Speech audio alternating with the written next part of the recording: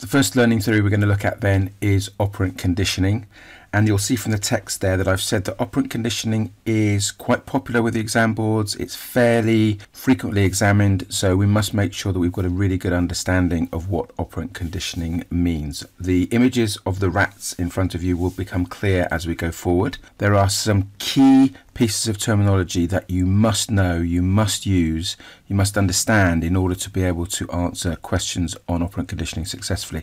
So let's make a start by looking at these key pieces of terminology first before we move forward into looking exactly at how the theory works. So there are 5 key pieces of terminology that we need to be aware of.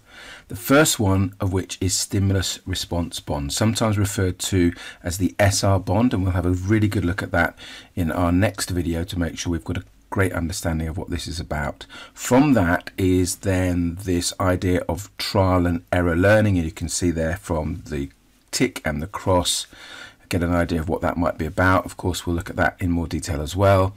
We'll then look at this concept of manipulating the environment to help learning take place, and that is coupled with shaping behavior. What exactly is that the learner needs to do in order to bring about the learning that's required. And then finally we'll look at reinforcement and the part that reinforcement plays in ensuring that learning takes place.